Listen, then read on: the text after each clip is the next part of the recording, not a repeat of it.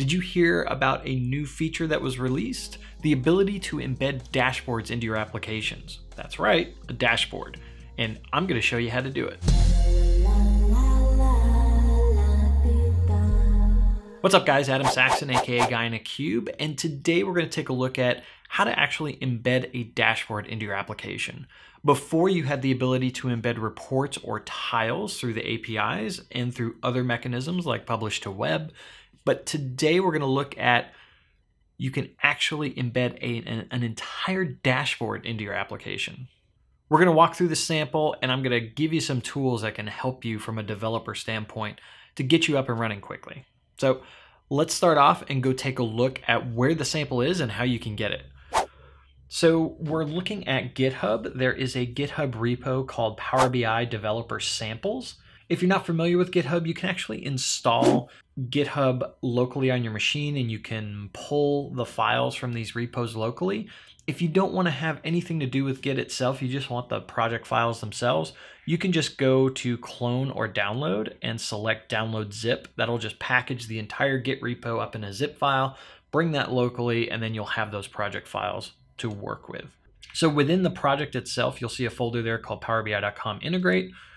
Inside of there, you'll see integrate dashboard web app. And inside of that is the actual application itself. And so I've got this local, and we can see I've got Power BI developer samples, I've got powerbi.com integrate, and then integrate dashboard web app, and you'll see all of this. In there, you're going to see a solution file. This is for Visual Studio 2015. You can go ahead and double click on that, and that will open up the project inside of Visual Studio if you have that. There are other ways to edit files and to compile these. You can use VS Code. You can actually just use the .NET compiler and Notepad. For the examples in this video, I'm going to be using Visual Studio. Okay, so our project's open.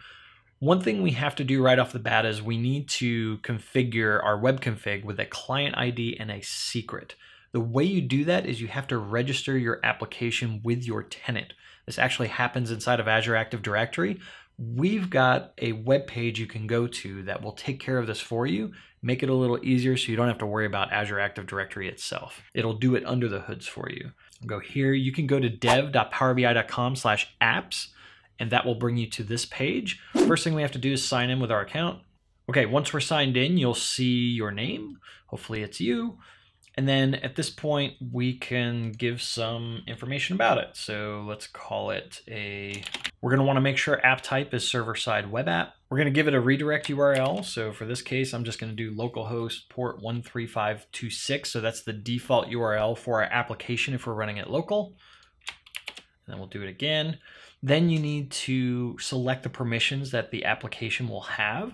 So you want to select the minimal amount of permissions that you can do. So for example, if you're not going to be working with groups in your application, don't select read all groups.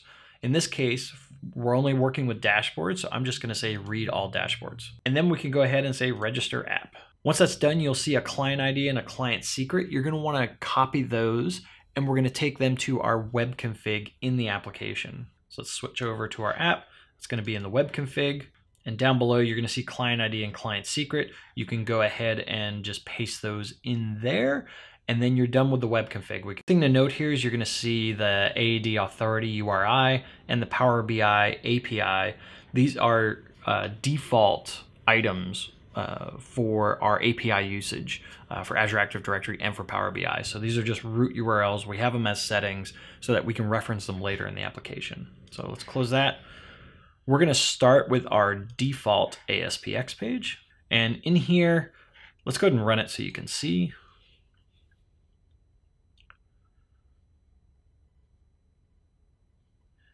So the application looks like this. You're going to have 3 steps. First, you're going to sign in. Then you're going to get a list of the dashboards. That uses the Power BI REST API. And then we're going to actually embed the dashboard based on one of those URLs for a dashboard. That's actually going to use the JavaScript API to do that. So going back to our application, let's step through that. The first thing we have is we see our sign in. This is actually done in the code behind page. So let's go to that. And we can see our sign in button _click event or method to handle the event. And in here, we've got a parameter collection, which will have our client ID inside of it. And it will have our redirect URL and some other items. This gets bundled up, and we're going to add that to the query string. At that point, we're going to actually redirect to that Azure Active Directory Authority URI. And so we're basically going to be signing in with these items to Azure Active Directory, and it's going to give us back an authorization result. And what will happen is when it redirects back to our application, we'll see in the page load that we get that authentication result. We cast that, it's in a session object, and so we're going to cast that as authentication result. That's based on the Azure Active Directory objects. And then below, you'll see that we stuff the displayable ID into user label. So that's your email address or your UPN. And then we're going to stuff the access token into the text box as well. So this access token is actually what we're going to use to call into the Power BI API. So that tells us that we've authenticated. Okay, back to the default page. Next thing we're going to do is we're going to get our list of dashboards. There's just a button here. It's going to call this get dashboard buttons _ click. Let's go back to our code behind. In here, like I said, this is using the Power BI REST APIs. So in here, we're going to call our base URI, which is the API for the Power BI APIs. And we're going to affix a item underneath it. So it's going to be dashboards. And then we're going to do a get on dashboards itself. So that's going to get us a list of those items. And we're going to stuff our access token into the authorization header. Once that's done, we're going to get a response back. This response is going to be in JSON format. And what we've done is we have some classes down below which match the structure of what that JSON is going to look like. And we're going to go through and just populate those classes based on the JSON itself. We're using the Newtonsoft JSON stuff. So we're doing JSON convert and pumping that into a class that we have. And then we're just going to list that out in the grid. From a REST API perspective, one resource that's going to be really helpful for you is this Power BI API ARI. And so this lists out all of the functions that you can call from a REST API perspective. It'll give you some code examples of what these look like. So if we look at dashboards, so we can go to list all dashboards. It's going to give us some code examples. By default, it's going to list it in Java. We can say JavaScript. We can do this in C#. So it'll give you a bunch of different code examples based on what you're trying to do. The other thing you can do, well, it'll also give you the body response that'll come back from a JSON perspective. The other thing you can do is just try it. So you can sign in to Power BI and actually run these commands and see the responses back and what the JSON is actually going to look like. So that's pretty cool. And you can do this for all items. So this is a very handy tool if you're not sure like what the response is going to be or what the request should look like. You can absolutely go to this API ARI and use that to give it a try and get some examples. And I will have links to this, all of the tools, the Git repos. Check that out in the description below, and you will see all of those links. Okay, so let's go back to our app. So let's go ahead and sign in, and then we can see what this get dashboards does. So, okay, we're signed in already, and then we'll do get dashboards. And we see our list of dashboards that came back. So this was in that JSON response that came back from the REST API call. So the next thing we're going to want to do is embed a dashboard. So this, as I mentioned before, is using JavaScript. And so if we go back to our default ASPX, we can see a couple things here. First, we have the text box, which we're going to input the embed URL into that text box, and that's what we're going to pass for the JavaScript commands. And then we've got a button, so the B embed dashboard action. And then we have our div, which is a dashboard container. So that's what we're going to stuff the dashboard into. So to look at this resides in SiteMaster, and we'll see a couple things here. So for the window on load, what we're going to do is we're going to go find that button, and we're going to attach an event to it, which will call this update embed dashboard method that we've defined in JavaScript.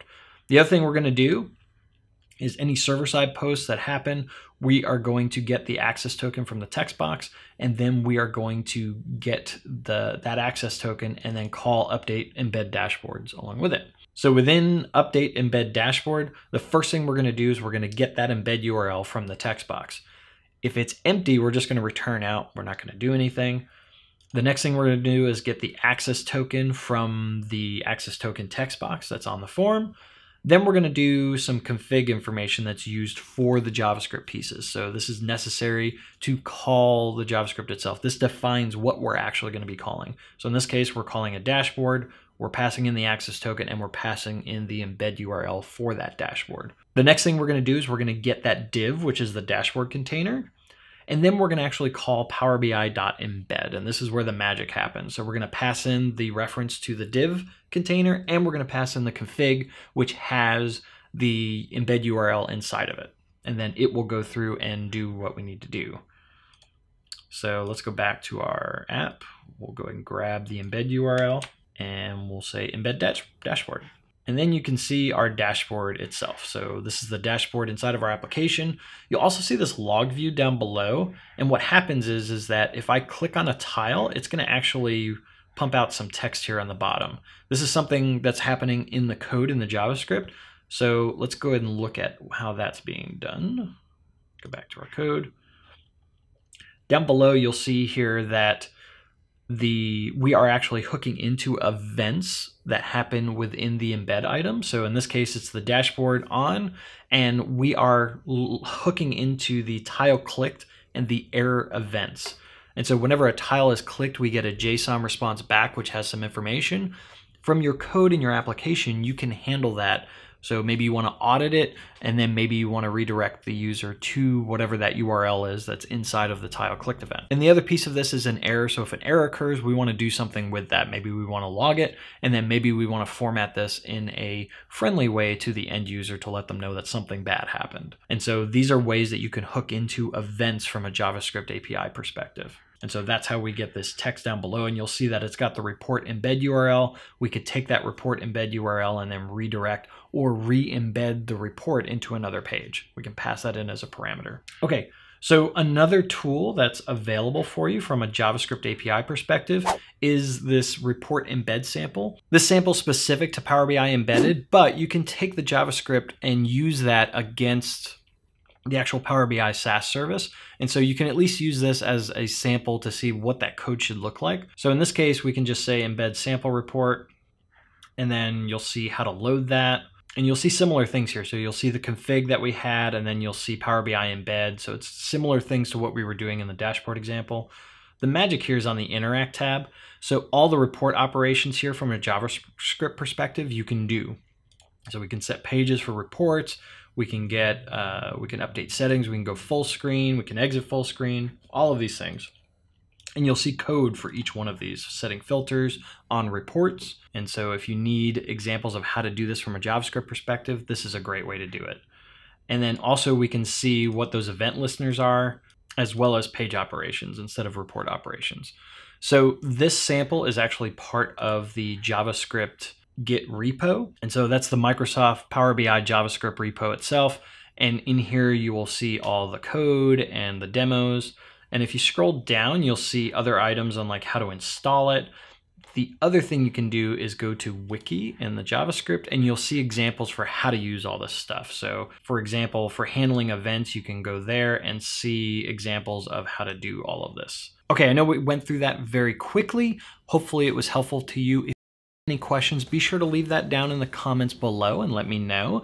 And if you like this video, be sure to give it a thumbs up. If it's your first time here, be sure to click subscribe for more great content. And as always, thank you so much for watching, and keep being awesome.